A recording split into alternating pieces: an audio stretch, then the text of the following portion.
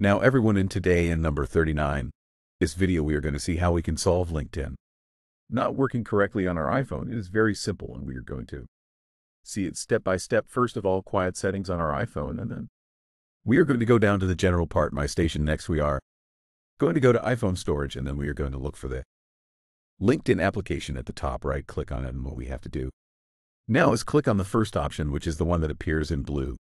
We click on it again and wait for it load, and once it loads, it will not ask you to reinstall the application. Do not worry, because by following this procedure you will not lose your account, any of your data, and when the LinkedIn application is installed again, it will do so with the update that your most recent device supports. Therefore, the most normal thing is that the error you have has already been solved. If you like the way in which we have resolved your question, remember that on our channel we have thousands of application tutorials in which we explain that entire step process. The next question you have, you can solve it by searching directly on our channel. Thank you for watching this video and see you in the next one.